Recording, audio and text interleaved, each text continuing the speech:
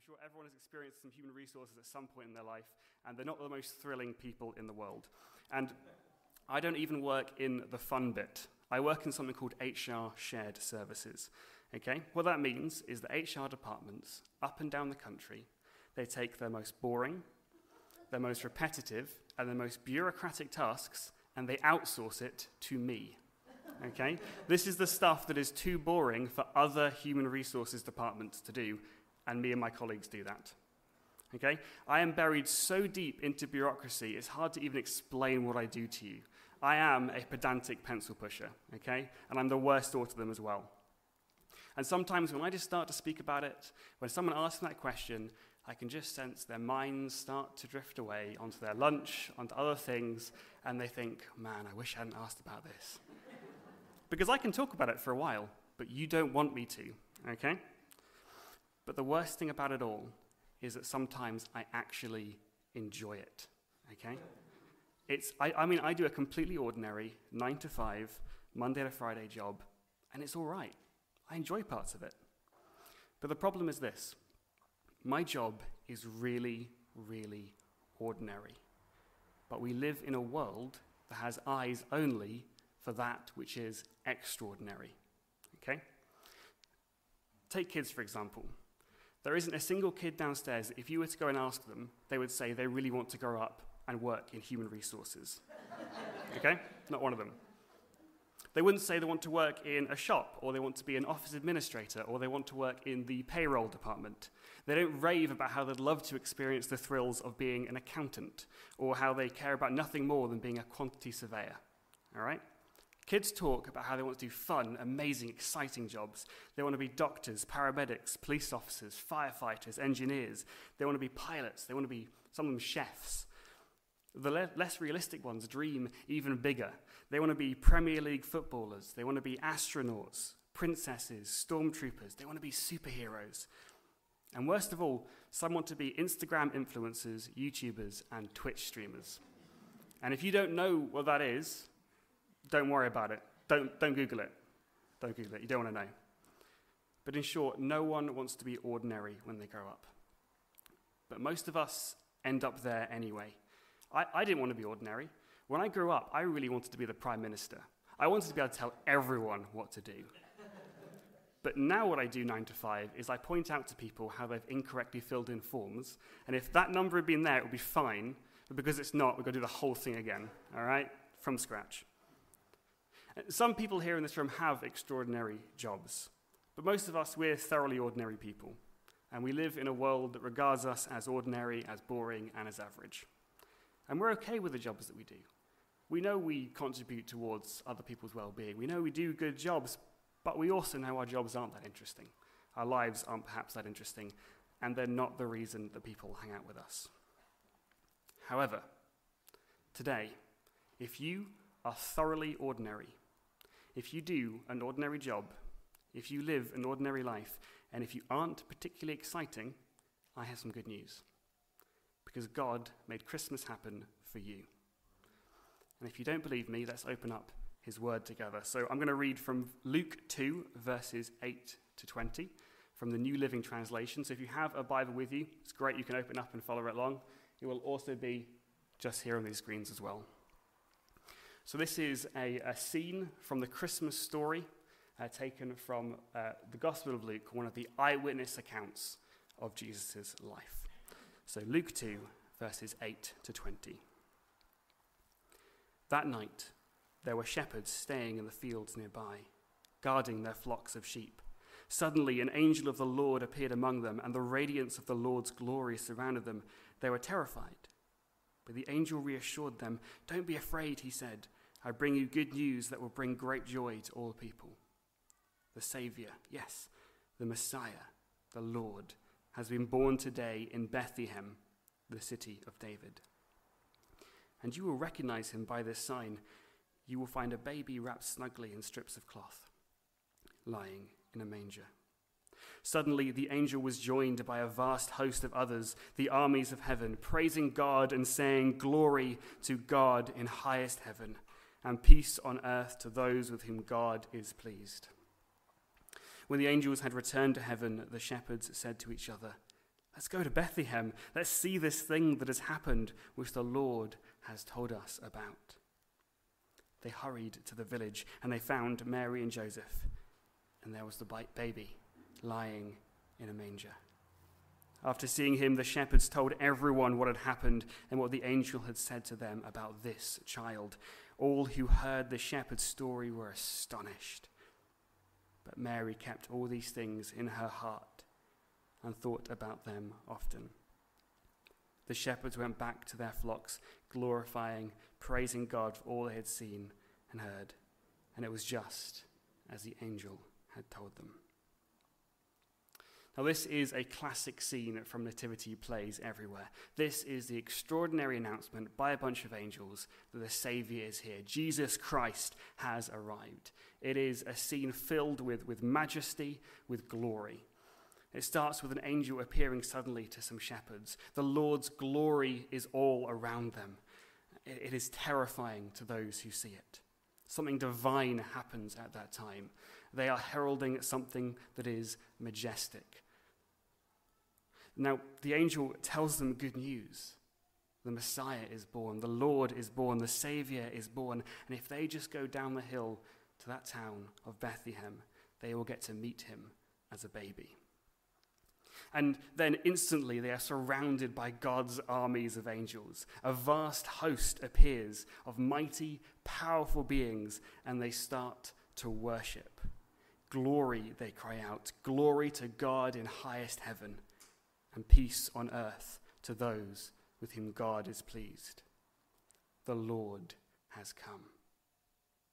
We looked at some of this last week, and it was wonderful. It was moving. It was Christmassy. It is a Christmas scene.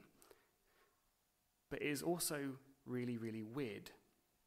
Because it is weird who they are talking to. Because the angels could have chosen to descend into the center of Jerusalem, into a bustling metropolitan city, and they could have declared the arrival to everyone there. That's probably better. That means everyone would know about it and everyone would celebrate. They could have perhaps decided to appear in a grand court to some king or emperor and told him about it and said, look, a savior of the world has come. But they didn't do that. And, they could have even just decided to appear in the center of Bethlehem, wake everyone up and tell them what's happened. But they didn't even do that. What they did was the angels arrived on a random hillside to a bunch of shepherds who were doing the night shift. These transcendent angels, these majestic beings, arrived and started speaking to some dirty farm workers and their sheep. Now, the Christmas story is so ingrained in us, so ingrained in our culture, that we just don't notice that when we read it. We think it's a nice rural story. We think it's nice and sweet, and it means we can dress kids up with dressing gowns, put tea towels on their head every year in the nativity play. But why did it happen? Why, in all the ancient world, did God send his angels to those shepherds right there? Why are the armies of God and all their power and majesty appearing in a field? Why are these extraordinary beings, some of the most powerful in the universe, talking to some of the most ordinary people that you could possibly find in the ancient world? I think when we ask that question, we find out something about God, and we find out something about the Christmas message. Because it shows that God cares deeply about these people, these thoroughly ordinary, boring people. And it shows us, therefore, that the Christmas message is for those ordinary people. It is not just good news for the special elite. It is not just for the king or for the emperor. It is not just for the rich or significant, but it is good news for all. And in going to the everyman, the angels show that Christmas is for everyone. Because God cared about those shepherds, and he decided that amongst all the people in the Middle East, they were the ones who were going to find out first. And since it was such majestic news, he was going to give them the full show. The angels were going to turn up and sing. It didn't matter that they were shepherds. He was going to show them the glory of what he had done. Christmas is for everybody. It is for the boring people. It is for the fun people. It is for the ordinary people. It is for the extraordinary people. It is for the shepherd. It is for the wise man. It's for the human resources administrator. And it's for the astronaut as well. God sent Christmas for us all. But let's look again at that message that the angels brought to the shepherds. Because if God sent Christmas for us all, then he also sent Christ for us all. And if he sent Christ for us all, then Christ's work is open for all. In Luke 2, verses 10 to 12, the angels say this: I bring you good news that will bring great joy to all people. The Savior, yes, the Messiah, the Lord, has been born today in Bethlehem, the city of David. And you will recognize him by this sign. You will find a baby wrapped snugly in strips of cloth, lying in a manger. The good news that the angels bring is all about a person. Someone has arrived. The Messiah, Jesus Christ. It is the Lord. It is God himself here on earth as a child. It is a Savior. God himself has come down. God the Son has arrived on earth, and his mission is one of salvation. But he did not just come to save the rich and the talented. He did not just come to save the popular and the interesting. He came to save the ordinary shepherds too. He came to save those farm workers tending the sheep at night. Now, in my ordinary work life, I am surrounded by lovely people. Other people like me just doing ordinary jobs which aren't that exciting. And they are people living through the stresses and strains of an everyday, ordinary life. Take Rebecca, for instance. Rebecca used to be a teacher. She recently had a kid, and she decided being a teacher and raising a family was a bit too much, so she came and worked with us at HR Shared Services. Rebecca is kind, she is humble, and she does a really good job. Or how about James?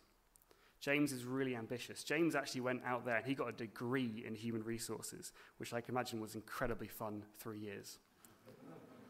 But James is determined to work his way up, and he recently got a promotion, and there's even bigger and better things lying ahead for James. There's Jackie. She's been with the team ages. She used to work in reception, but she's moved across to this role. She's suffered a lot in her life. She's lost a lot, but she's the experienced backbone of the team. She can process forms like nobody out there, and she always brings her dog to meetings. And that's Teams meetings, not actually in the office, don't worry. There's Mark and there's Sarah, both of who are balancing family life and work in the office. They take a late lunch so they can pop out, pick their kids up from school, and then come back. There's Jane. She recently joined. She's incredibly kind and protective of people around them. There's Sally, who's absolutely blind as a bat, but her job is to help other people see their way through the systems. They are marvelous, ordinary people that I spend my 9 to 5, Monday to Friday with. And let me tell you something. Christ came for people like them. It was to people like them on that hillside that Christ was originally announced. It was to people like them that God boldly declared his love for one night in Bethlehem 2,000 years ago. This world cares simply only about extraordinary things, about glitz and about glamour, about fame, about fortune. To be valued, you need to be unique. To have a brand to sell, you have to have a skill to amaze. You have to have a party trick. It's fair enough, those things aren't that bad. It's okay to be famous. It's okay to have some glitz and glamour and some fame and fortune. Sounds fun. But maybe our God is not so distracted by pretty lights and big personalities. Maybe God cares about the ordinary person, the shepherd in the field, as much as he cares about everyone else. And if he does, maybe we should too. Maybe we should take a stand when we see the world only caring about those who are significant and go, actually, everyone matters because God cares about them all. We should be filled with respect for all because God respects all. We should preach the gospel to all because those are the people that God wants it to be preached to. He wants it to be declared to everyone, rich and poor, strong and weak, interesting and really boring. We should love because God has loved. You know, there may be some people here today who are feeling a bit ordinary. Right? You've listened to this and you thought, yeah, I fit into that ordinary category. I know I do. But sometime, someone tricked you into thinking that you are less because your job isn't that exciting, or because you don't have any party tricks, or because you weren't the class clown, or because you are absolutely fine with drinking instant coffee and you don't understand what the hype is about grinding the beans. Maybe you had a dream when you were young that you would be an actor, a paramedic, a police officer, a firefighter, a pilot, or a chef. And maybe you wanted to play for Newcastle in the Premier League. Maybe you wanted to be the first person to step into Mars, or you wanted to save the world with your superpowers. And maybe none of that happened. Maybe you ended up sitting in a chapel on Durham Road on a Sunday morning feeling thoroughly ordinary. Well, forget what the world says. It's lying to you. God cares for you, and he sent his son for you. So join me in being thoroughly ordinary, having a thoroughly ordinary life, and smile, because it's Christmas, and there is good news, for a Saviour is born. Now, to help us reflect on this Christmas story, I'm actually going to play a song now called Who Would Have Dreamed? And in it are some of the themes that I've just chatted about. In particular, it talks about the meeting of the ordinary and the extraordinary in the Christmas story. Because to a small town came great news, and to some shepherds came the Saviour of the world. But as you listen to it, can you do me a favour? Can you meditate on the things that it's saying? Can you meditate on the Christmas story and for what it means for you and for ordinary people just like us? So Sean, do you want to play that song for us now?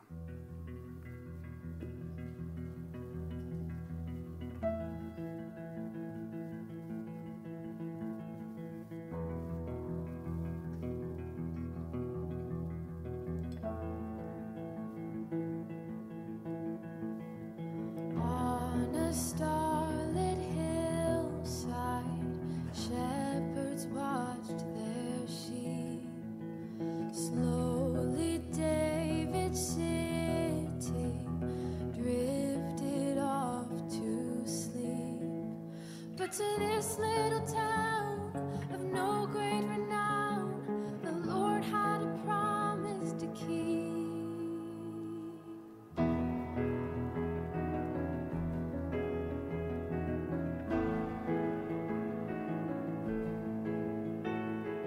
Prophets had foretold it, a mighty king would come.